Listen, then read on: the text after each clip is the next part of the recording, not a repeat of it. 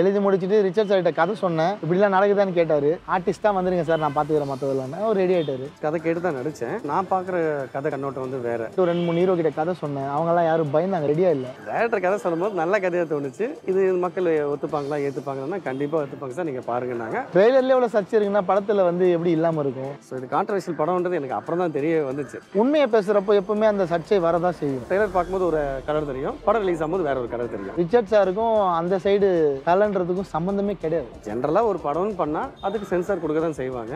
எந்த கட்டம் இல்லாமல் மீறி தப்பிச்சு வர படங்கள் வந்து ரொம்ப ஃபியூ தான். சினிமாவில் வந்து வன்னியர் சமூகம் சார்ந்து வெளிப்படையாக வந்த முதல் டைரக்டர் நான் தான். எனக்கு அது சொல்றதுல எந்த தயக்கமும் இல்லை. ஏன்னா என் ஸ்கூலில் நான் அதை சொல்லியிருக்கேன், காலேஜில் சொல்லியிருக்கேன், வேலை செய்கிற இடத்துல அதை சொல்லியிருக்கேன். கலப்பு திருமணம் பண்ணுறவங்களெல்லாம் நான் சமூகத்திலேருந்து ஒதுக்கணும்னா நான் தான் ஒதுக்கப்படுவேன். நீ கலப்பு திருமணம் பண்ணுவேடானா வாய்ப்பு இல்லை, நான் என் ஜாதியில் போன கல்யாணம் பண்ணிட்டேன், அதை ஏற்றுக்குவியாடானா. ஆதன் தமிழர்கள் அனைவருக்கும் ஒரு பெரிய வணக்கம் அண்ட் வெல்கம் டு ஷோ. இந்த ஷோவில் நம்ம கூட யார் இருக்காங்க அப்படின்னு பார்த்தீங்கன்னா, ஒரு மாசான ஒரு வேற லெவலில் ஒரு ஹீரோ தான் நம்ம கூட இருக்காங்க. அண்ட் திரௌபதி ஹீரோ தான் நம்ம கூட இருக்காங்க. ரிஷி ரிச்சர்ட்னா ஹாய்னா, எப்படி இருக்கீங்க? நல்லா இருக்குது. நிஜமா எல்லாருமே உங்கள்கிட்ட கேட்டிருப்பாங்க, சர்ச்சைக்குரிய படத்தில் நடிச்சிருக்கீங்களே, இந்த படத்தில் கதை எப்படி அப்படின்னு. ஆனால் நார்மலாக ஒரு ரவுண்ட்லேருந்து போயிடலாம், ஓகேங்களா? வார்ம் அப் ரவுண்ட்னா உங்களுக்கான ஃபர்ஸ்ட் கொஸ்டின். இது எல்லாமே வந்து மக்கள் கருத்து, ஓகேங்களா? சரி, ஃபர்ஸ்ட் கமெண்ட் என்ன பண்ணியிருக்காங்க அப்படின்னா, அண்ணே உங்கள் செயல்பாடுகள் சேவைன்னு தான் சொல்லணும், உங்கள் சேவை தொடரணும் அண்ணே, நன்றி அப்படின்னு ஒருத்தர் கமெண்ட் பண்ணியிருக்காங்க, ஜெயச்சந்திரன் அப்படின்னு. ஸோ இதுக்கு உங்களோட ரிப்ளை என்னவா இருக்கும்? என்ன இது வரைக்கும் எதுவுமே சேவையே செய்யலையே. ஸோ படங்களில் நடிக்கிறதா இருக்கலாம், இது இந்த மாதிரியான கதையை சூஸ் பண்ணதா இருக்கலாம். ஸோ அதை வச்சு அவங்க ரிலேட்டடாக சொல்லியிருக்கலாம். இருக்கலாம். மேபி நான் நடிச்சிருக்க படங்கள் இல்லை இந்த படமாக இருந்தாலும் பிடிச்சிருந்துருக்கும்னு நினைக்கிறேன். So is the comment. கண்டிப்பாக நல்ல நல்ல படங்களில் இன்னும் நிறைய கதைகளில் வேறு மாதிரி கண்டிப்பாக பண்ணுவேன். ஓகே, நானும் அதான் நினச்சேன், என்ன அண்ணன் எங்கேயுமே சொல்லலையே சேவைன்னு. ஓகேண்ணா, அடுத்தது சரண்யா அப்படின்றவங்க சொல்லியிருக்காங்க, I like you so much, looking forward for your good movie, still காதல் virus is my favourite sir, like it this video only for you, not for anybody else, good luck அப்படின்னு சொல்லியிருக்காங்க. தேங்க்யூ ஸோ மச்ன்னு சொல்லுவேன். காதல் virus எனக்கும் ரொம்ப பிடிச்ச படம். ஆனால் அது ராங் டைமில் ரிலீஸ் ஆனதுனால பெருசாக அப்போ பேசப்படாத ஒரு படமாக இருந்துச்சு. பட் அதுக்குன்னு ஒரு சில ஆடியன்ஸ் எப்பவுமே இருக்க தான் செய்கிறாங்க. ஏன்னா ஏரமன் சார் மியூசிக்கு, கதிர் சார் டைரக்ஷனு, அது ஒரு ட்ரெண்டில் இருந்த ஒரு படம் அது. பட் அது முடிஞ்சு கிட்டத்தட்ட 20 வருஷம் மேலேயே ஆயிடுச்சு. ஆனால் இன்னும் அதை ஞாபகம் வச்சுட்டு அதை கமெண்ட் பண்ணிட்டு இருக்காங்க நிறைய பேர். அதை இது காதல் வயசு நடிச்சிருப்பாங்க. ஆமாம், இப்போ கூட யாராவது பார்த்தாங்கன்னா நீங்கள் காதல் வயசு ஹீரோ தானே அது 20 இயர்ஸ் ஆயிடுச்சுங்க, இன்னும் அதே சொல்லிட்டு இருக்கீங்கன்றது மாதிரி. That's a nice movie also. Arun Vijay sir கூட அப்படிதான். இப்போ அவருக்கு வேற லெவல் கம்பேக்காக இருக்கு. ஸோ அந்த லெவலில் நீங்கள் எல்லாருமே காதல் வரிசை நடிச்ச ஹீரோ தானே, இவர் அந்த மாதிரியே வந்துட்டு இருக்காரு, அவர் மாதிரியே ஃபாலோ பண்ணிருக்காரு அப்படின்னு. ஸோ அந்த ஒரு ஸ்டேஜில் வச்சு பார்க்குறப்ப ரொம்ப சந்தோஷமா இருக்குன்னு. தேங்க்யூ. ராஜ் அப்படின்றது சொல்லியிருக்காரு, நம்ம தலை அஜித் மச்சானா இருந்தும் அஜித் பேரை சொல்லி சினிமாவில் வாய்ப்பு கேட்காம இருப்பதற்கே ஒரு தனி வாழ்த்துக்கள் அப்படின்னு சொல்லியிருக்காங்க. தேங்க்யூ. அது பர்சனலாக என்னோட மிகப்பெரிய ஒரு வாழ்த்துக்கள் சொல்லியிருக்கேன். தேங்க்யூ. நிறைய இடத்துல கேட்டிருக்காங்களாண்ணே? கேட்குறவங்க கேட்க தானே செய்வாங்க. நம்ம பாட்டு நம்ம வேலையை பண்ணிட்டு போயிட்டே இருந்தால் போகிறோம். செம்ம கூலாக ஆன்சர் பண்ணுறீங்க. நீங்கள் தலைக்கு வில்லனா பண்ணுங்க சார், லைக் விக்டர் கேரக்டர் மாதிரி செம்மையாக இருக்கும். நடக்கலாம் தெரியாது. நான் சொல்லலைன்னா அருண் விஜய் சாரோட கம்பேர் பண்ணுறாங்க அப்படின்னா அந்த கேரக்டர் தான் உங்களையும் பார்க்குறாங்க. ஸோ லாஸ்ட் கமெண்ட்டாக ஒன்று படிச்சிடறேன். ஓகே, உங்களது நடிப்பு நிச்சயம் பெண் பிள்ளைகளுக்கு விழிப்புணர்வு ஏற்படுத்தும், படம் வெற்றி பெற வாழ்த்துக்கள். ரொம்ப ரொம்ப நன்றி ஐயா. ஸோ ஆடியன்ஸோட ரெஸ்பான்ஸ் இப்போ இவ்வளோ லேட்டாக கிடைச்சிருக்கு அப்படின்ற எங்கேயாவது ஒரு வருத்தம் இருக்கா? இல்லை, சுத்தமாக இல்லை. ஏன்னா இவ்வளோ பேர் செம்ம என்கரேஜிங்காக இருக்காங்க இப்போ. ஏன்னா நாங்கள் இப்போ இன்டர்வியூஸ் வரப்போ கூட சொல்லி விட்டாங்க, அந்த சிலம்பு சுற்றுறதாகட்டும், ஒவ்வொரு இடத்துலையும் நோட்டீஸ் பண்ணி உங்களோட டைலாக் டெலிவரி ஆகட்டும் எல்லாமே நல்லா இருக்கு. பர்சனலாக அவருக்கு எங்களோட வாழ்த்துக்கள் சொல்லுங்க அப்படின்னாங்க. ஸோ லேட்டாக இந்த கனெக்ட் ஆகிற விஷயம் அப்படின்ற ஒன்று இருக்குல்ல. லேட்டான்னு சொல்கிறது வந்து ஒரு சிலருக்கு சீக்கிரம் நடக்கும், ஒரு சிலருக்கு லேட்டாக நடக்கும். அது மாதிரி ஒரு சிலருக்கு ரொம்ப ரொம்ப லேட்டாக கூட நடக்கும். அது நடக்கிற வரைக்கும் நமக்கு பொறுமை இருக்குதா இல்லையான்றது தான் மேட்ரு. எனக்கு அந்த பொறுமை இருக்கிறதுனால எனக்கு அது துளி கூட வருத்தம் கிடையாது. சூப்பர்ண்ணே. அண்ட் இந்த டைரக்டர் நம்ம கூட ஷேர் பண்ணியிருந்தாங்க நிறைய விஷயங்கள். இது வந்து ஆர்டிஸ்ட்டுக்கு என்ன ஸ்டோரின்னு தெரியாது, இதில் இருக்க வசனங்கள் கூட யாரை மென்ஷன் பண்ணி எதுக்காக அந்த சுச்சுவேஷன் கூட தெரியாது, அவங்க ஒரு ஆர்டிஸ்ட்டாக வந்து நடிச்சு கொடுத்தாங்க அப்படின்னு. ஸோ இவ்வளோ கான்ட்ரவர்சியல் நடுவில் நீங்கள் என்னைக்காவது நினச்சி பார்த்துருக்கீங்களா, இல்லை யாராவது சொல்லி தம்பி நீ இதில் கதை கேட்டு தான் நடிச்சிருக்கீங்க அப்படின்ற மாதிரி ஏதாவது சொல்லியிருக்காங்க? அஃப்கோர்ஸ் கதை கேட்டு தான் நடித்தேன். நான் பார்க்குற கதை கண்ணோட்டம் வந்து வேறு. மக்கள் பார்க்குறதோ இல்லை இது இந்த மாதிரியான சர்ச்சைகளுக்குள்ளாரிய மக்கள் பார்க்குற கண்ணோட்டம் வேறு மாதிரி கூட இருந்திருக்கலாம், எனக்கு தெரியாது. நான் கதை கேட்டேன், கதை பிடிச்சிருந்துச்சு, படம் என்ன ஜஸ்டிஸ் பண்ணணுமோ ஆஸ் அன் ஆக்டர் படம் பண்ணேன். படம் நல்லா வந்திருக்கு நான் நினைக்கிறேன். ஜனங்களும் அப்படி நினைப்பாங்கன்றதை நம்புகிறேன். படமாக பார்க்கும்போது எல்லாமே வாஷ் அவுட் ஆகி இது ஒரு நல்ல ஒரு கதை உள்ள படமாக மக்கள் பார்ப்பாங்க. கண்டிப்பாக நான் மறுபடியும் சொல்கிறேன், கம்பேக் வந்து வேற லெவலில் இருக்குது. அந்த ரோஹினியில் வந்து 5 மணிக்கு ஸ்க்ரீனிங் பண்ணுறாங்க அப்படின்ற விஷயம் இந்த இடத்துல நான் ஷேர் பண்ணிக்கிறேன். ஸோ எப்படி இருக்கு நம்ம மாஸ் ஹீரோஸுக்கு கொடுத்துருக்க அந்த என்ட்ரி வந்து இப்போ இந்த படத்துக்கு இருக்குது அப்படி? இது மாஸ் ஹீரோக்குன்னு கொடுக்கல, இது ஒரு கதைக்கு ஒரு படத்துக்கு கொடுத்துருக்காங்க. அதில் டேரக்டர் அவருடைய கிரெடிட்ஸ் எடுத்துக்கிறாரு, ஆக்டர் நான் என்ன கிரெடிட் எடுக்கணும் அதை எனக்கு எடுத்துக்கிறேன். ஓகே, இந்த ட்ரெய்லரை பார்த்துட்டு யார் யாரெல்லாம் விஷ் பண்ணாங்க, மறக்க முடியாத ஒரு வாழ்த்துனா இவர்கிட்ட இருந்து வந்துச்சு தம்பி அப்படின்னா நீங்கள் யாரை மென்ஷன் பண்ணுவீங்க? இல்லை, ட்ரெய்லர் பார்த்து எல்லாருமே பிடிச்சிருக்குன்னு சொன்னாங்க. ஸோ இன்னார் இல்லை, பொதுவாக எல்லாருமே சொன்னாங்க. ஓகே, இப்போ இது வந்து தமிழ்நாடே எதிர்பார்த்துட்டு இருக்க மிகப்பெரிய படமாக இந்த படம் வந்துட்டு இருக்கு. ஸோ உங்களுக்கு எப்படி இருக்கு? ஒரு சின்ன பட்ஜெட் படத்தை ஒரு பெரிய லெவலில் எதிர்பார்க்கன்றதே வந்து ஒரு நல்ல சந்தோஷமான ஒரு விஷயந்தான். ஸோ இதுக்கான கஷ்டங்கள் நாங்கள் நிறைய இந்த படத்துலேயே பண்ணியிருக்கோம். அதுக்கான ஒரு கிரெடிட்ஸை நாங்கள் இதை வந்து எடுத்துக்கிறோம். ஸோ படம் எந்த அளவுக்கு எதிர்பார்ப்பு இருக்கோ அந்த அளவுக்கான ஒரு கதையாவோ அந்த அளவுக்கான ஒரு ரிலீஸாவோ அந்த அளவுக்கான ஒரு அக்செப்டன்ஸனாவோ இருக்கும்ட்டு நானும் டைரக்டரும் எங்களுடைய க்ரூ மொத்தம் எல்லோரும் எதிர்பார்க்குறோம். அதே மாதிரி நடக்கும்னு நம்புகிறோம். ரிஷியனாக்கு எந்த மாதிரியான ஜானரில் படம் பண்ணணும்னு ஆசை? உங்களோட எய்ம்னு ஒன்று இருக்குல்ல, ட்ரீம் ப்ராஜெக்ட்லாம் ஒரு ப்ராஜெக்ட்லேயும் ஒரு ட்ரீம் இருக்கணும். ஸோ ஒரு ட்ரீம்லேயும் வந்து ஒரு கதை வந்து வெளிப்படுத்தணும். பண்ணுற ஒரு படமும் வந்து வித்தியாசமாக பண்ணணுன்ற ஒரு ஆசை எனக்கு இருக்குது. படத்துக்கு படம் இந்த படம் பண்ணால் அடுத்த படம் இது மாதிரி இருக்கணும்னு எதிர்பார்ப்பு இல்லாமல் அவுட் ஆஃப் த பாக்ஸாக நிறைய விஷயங்கள் பண்ணணுன்ட்டு நிறைய பிளான் பண்ணி வச்சுருக்கோம். அந்த பிளான் ஒர்க் அவுட் ஆகும்னு நினைக்கிறேன், பார்ப்போம். ஓகே, இந்த மாதிரியான ஜேனல் பண்ணாங்க கார்த்திக் சார் ஆகட்டும், ஒரு தோரணை அப்படிம்பாங்க நம்ம ஊரில் ஸ்லாங்கில் சொல்லணும்னா, தோரணே வந்து இறங்குறா இருப்பா அப்படின்ற மாதிரி. ரியல் லைஃப்பில் உங்களுக்கு அந்த மாதிரிலாம் இருக்கணும்னு ஆசை இருந்திருக்கீங்களா? அப்போல்லாம் ஒன்றும் கிடையாது. நல்ல படங்கள் பண்ணணும், வித்தியாசமாக சப்ஜெக்ட் பண்ணணும், அவ்வளோதான். சரி, ஓகே, நான் மறுபடியும் ஒரு கொஸ்டின் கேட்டுக்கிறேன். இந்த மாதிரி நிறைய கான்ட்ரவர்ஷியல் வந்திருக்குல்லண்ணே. ஸோ இந்த மாதிரியே நம்ம இந்த மாதிரி கதை சூஸ் பண்ணலாம் அப்படின்னு உங்களுக்கு தோணியிருக்கா? இல்லை வந்து நம்மளுக்கு வர கதையில் இது கான்ட்ரவர்சியாக நான் வந்து சூஸ் பண்ணவே இல்லை. டேரக்டர் கதை சொல்லும்போது நல்ல கதையாக தோணுச்சு. இது மக்கள் ஒத்துப்பாங்களா ஏற்றுப்பாங்கன்னா கண்டிப்பாக ஒத்துப்பாங்க சார், நீங்கள் பாருங்கன்னாங்க. அவர் மேலே இருக்கிற நம்பிக்கை ரொம்பவே நான் வச்சுருக்கேன். ஸோ அதை பேஸ் பண்ணி பண்ணும்போது ட்ரெய்லர் வந்ததுக்கப்புறம் கான்ட்ரவர்ஷியல் ஆச்சு. ஸோ இது கான்ட்ரவர்ஷியல் படம்ன்றது எனக்கு அப்புறம் தான் தெரிய வந்துச்சு.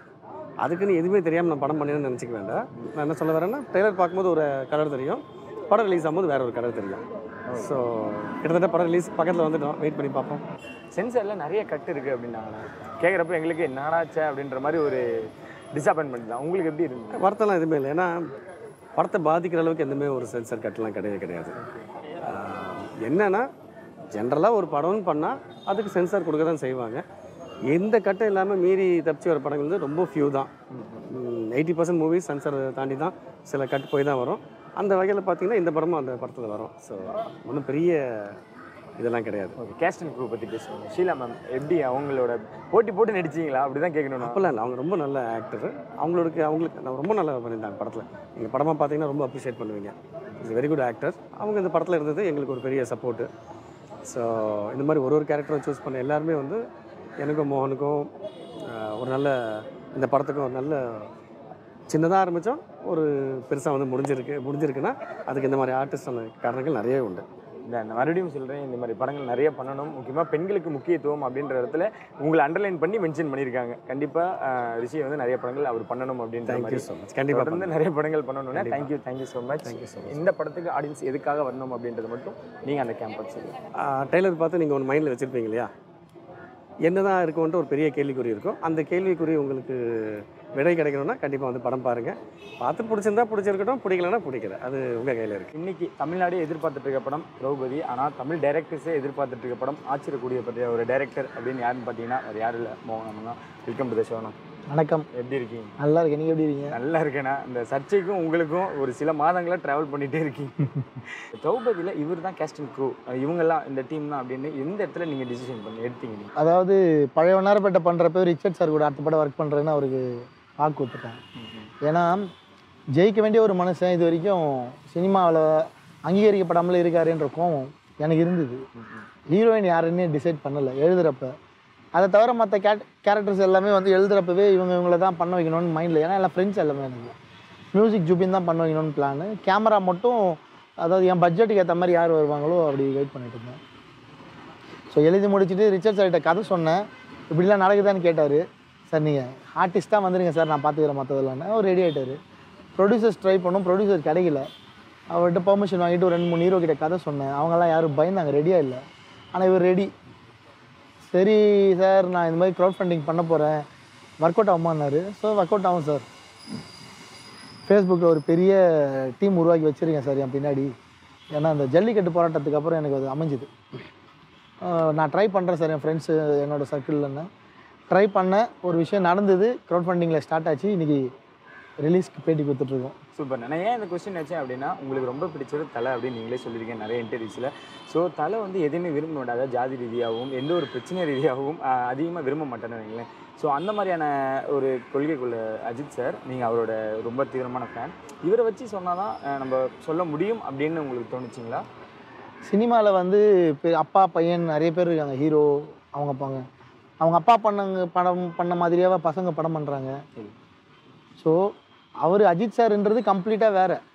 அவங்க மிஸ்ஸஸ் ஷாலினி மேடமோட அண்ணன் ரிச்சர்ட் சார், இவர் கம்ப்ளீட்டாக வேறு. ஸோ இவர் வேறு ஆக்டராக வேறு சைடு, அவர் ஆக்டராக வேறு சைடு. இவர் அஞ்சலி படத்துலேருந்து நடிச்சிட்டு இருக்காரு, திடீர்னு இன்றைக்கி நடிக்க வரல. இவர் ஒரு 25 இயர்ஸாக ஆல்ரெடி சினிமாவில் தான் ட்ராவல் பண்ணிட்டுருக்காரு. தெலுங்கில் ஆல்ரெடி 2 100 டேஸ் படம் கொடுத்த ஒரு ஹீரோ. தமிழில் ஜெயிக்கிறதுக்காக போயிட்டுருக்க ஒருத்தர்.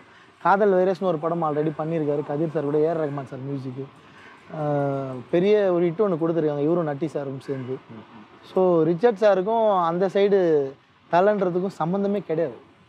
இவர் பண்ணுறது எப்படி அவரோட கேரக்டர்ஸ்குள்ளேயும் அவரோட குணங்களுக்குள்ளேயும் போய் சேரும். அது அவர் ரூட், இது இவர் ரூட். இவருக்கு இங்கே ஒரு சக்ஸஸ் தேவைப்படுது, சக்ஸஸ்க்கு ஒரு நல்ல கண்டென்ட் தேவைப்படுது. அந்த கண்டென்ட்டை நோக்கி சார் வந்து இப்போ படம் பண்ணுறாரு, அவ்வளோதான். ஓகே, மறுபடியும் மற்றவங்க மாதிரியே சர்ச்சைக்குள்ளே வந்துடலானே.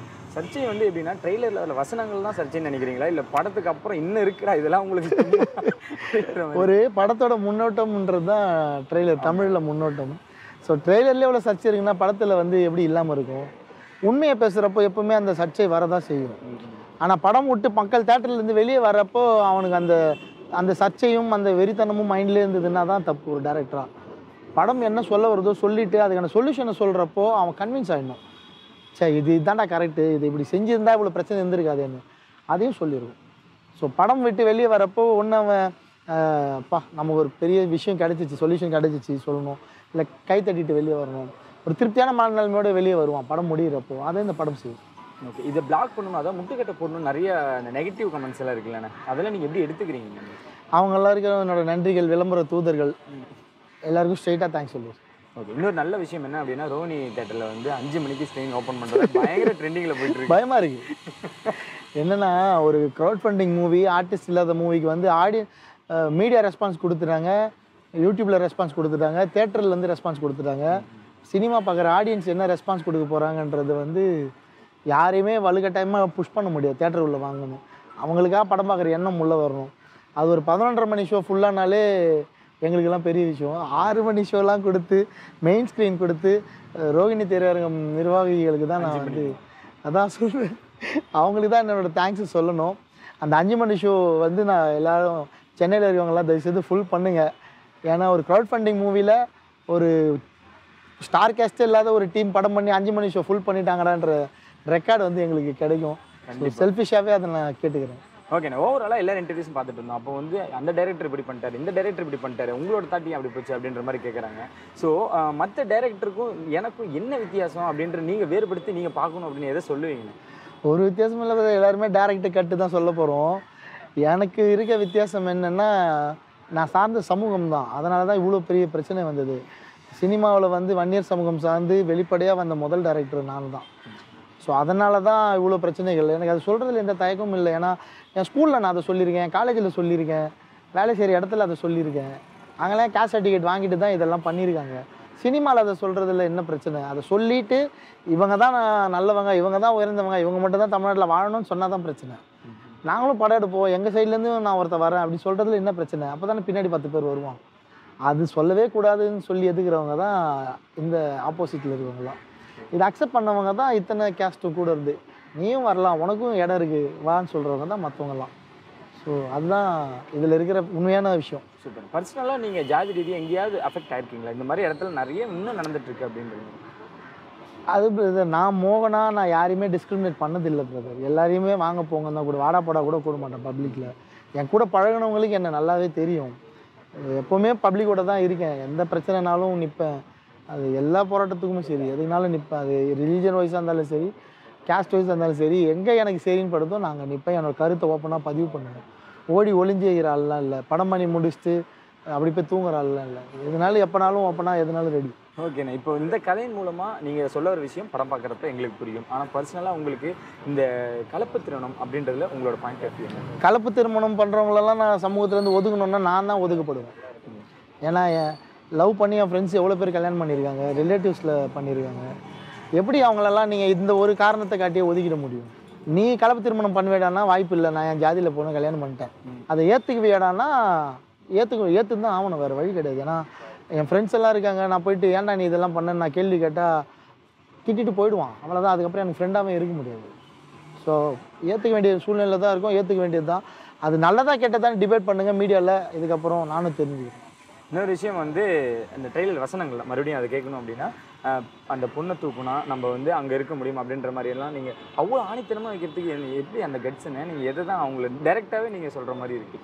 ஆமாம் பிரதர், இட்ஸ் ப்ராஜெக்ட் மாதிரி பிளான் பண்ணி பண்ணுறாங்க. ஒரு பெரிய நில உடையர் இருக்கார், இல்லை பெரிய துணிக்கடை வச்சுருக்காரு, ஒரு பெரிய டிரான்ஸ்போர்ட் கார்பரேஷன் வச்சுருக்காங்க, சமூகத்தில் ஒரு பெரிய அந்தஸ்தில் பெரிய செல்வாக்கில் இருக்கிறாங்கன்னா அவங்களோட சொத்தை நீங்கள் அடையிறதுக்கு என்ன வழி? அவங்க வீட்டில் மாப்பிள்ளையாக போகிறது தான் வழி. அதை வந்து பிளான் பண்ணி ஒரு பையனை ரெடி பண்ணி நீ போய் இந்த வீட்டில் எப்படியாவது உள்ளே போயிடுறா, பின்னாடியே நாங்கள் வந்து பாதி ஆட்டை போட்டுக்கலான்றது அந்த இருக்க தான் செய்யுது. அது இல்லைன்னா ஆடியன்ஸ் கிழிச்சிட்டு இருப்பானே, என்ன கற்பனையெல்லாம் சொல்ல முடியாது, அதை புனைவுலாம் பண்ண முடியாது. அது இருக்குது, சொல்லியிருக்கேன், ரசிக்கிறாங்க, அவ்வளோதான். இது நடக்காமல் பண்ணணும், என்ன பண்ணணும் அப்படின்றதையும் சேர்த்து சொல்லியிருக்கேன். தியேட்டரில் பார்க்க போகிறாங்க, திருப்பி எங்களை அப்ரிஷியேட் பண்ண போகிறாங்க, செலிப்ரேட் பண்ண தான் போகும். சரி, நிறைய பாசிட்டிவ் வந்திருக்கு, நெகட்டிவ் வந்திருக்கு. இந்த ஃபோன் கால்ஸ் அப்படின்றது வந்து உங்களுக்கும் சரி உங்கள் டீமுக்கும் சரி யாருக்கா வந்திருக்குங்களா? அப்படி யாராவது ஒருத்தருக்கு வந்திருந்தா கூட நாங்கள் அதை ப்ரமோஷன் தான் யூஸ் பண்ணியிருப்போம். கண்டிப்பாண்ணே, இதுக்கப்புறம் வரும்னு நினைக்கிறேன். அண்ட் இந்த படம் வந்ததுக்கப்புறம் நீங்கள் சொன்னீங்களே இதுக்கப்புறம் தான் இருக்குது பெரிய ஒரு பிரச்சனை அப்படின்ற மாதிரி. ஸோ நிறைய நிகழ்வுக்கு நீங்கள் ரெடியாக இருக்கிற மாதிரி தான் எல்லாருக்குமே தெரியும். அண்ட் இந்த மாதிரி நிறைய படங்கள் வரணும். இன்னொரு விஷயம் என்னென்னா, திரௌபதி 2 வாய்ப்பு இருக்கா அப்படின்றது இங்கேயே நான் உங்கள்கிட்ட கொஸ்டின் மார்க்காக வைக்கிறேன். திரௌபதி வந்து நீங்கள் அக்செப்ட் பண்ணீங்கன்னா, தேவைப்பட்டதுன்னா, இந்த பிரச்சனை சொல்லி இந்த பிரச்சனை மாறலை அப்படின்னா, வேற ஒரு பிரச்சனை என் கண்ணுக்கு வந்ததுன்னா, அது பிஸ்னஸ்க்காக திரௌபதி யூஸ் பண்ணணும்னா நிச்சயமாக யூஸ் பண்ணும்.